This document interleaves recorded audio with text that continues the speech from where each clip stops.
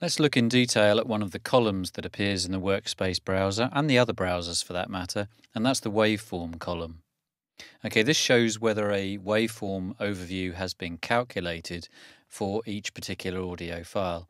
You can see in this example that the top folder, the audio loops folder, the waveforms haven't been calculated, and then in this other folder they have been calculated. So what is it that controls that?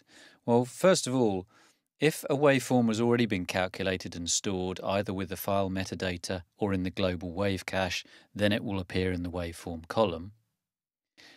Secondly, if you import a file into a session, the waveform will be automatically calculated on import. And thirdly, if you audition a file in the Workspace browser or other DigiBase browser, it will calculate the waveform as follows. So I've got this file selected, press the spacebar to audition.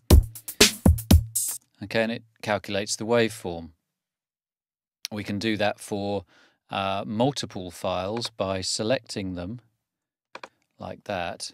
So I click the first one, shift clicked the one at the bottom of the list, and then I can right click to access the Workspace browser menu, and then I can choose calculate waveform from that menu, and it will calculate all 4 waveforms required in one hit, like that.